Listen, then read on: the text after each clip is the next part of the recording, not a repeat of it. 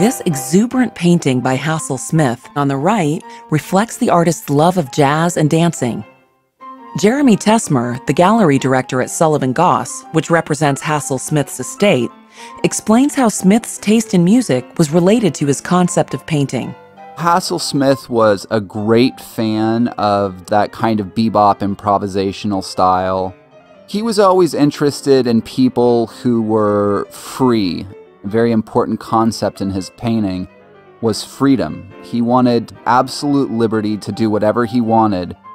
And as soon as there was a sort of orthodoxy developed, even if it was an orthodoxy he had helped to create, he would completely upend it and strike out for new territory. Like jazz, this painting Metamorphosis from 1961 looks like a free-flowing improvisation.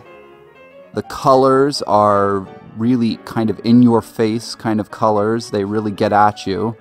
And it has the sort of signature thunderbolt, that wonderful black zigzagging line running from the center of the canvas that was one of his trademarks at the time. Let's take a virtual step into Metamorphosis. What do you see? Jeremy Tesmer says this painting is a record of an event.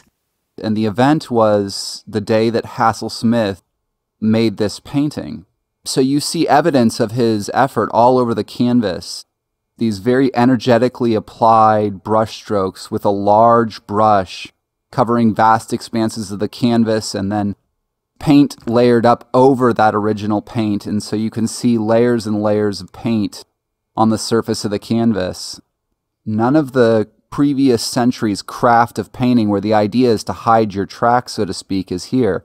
He's showing you every step of the way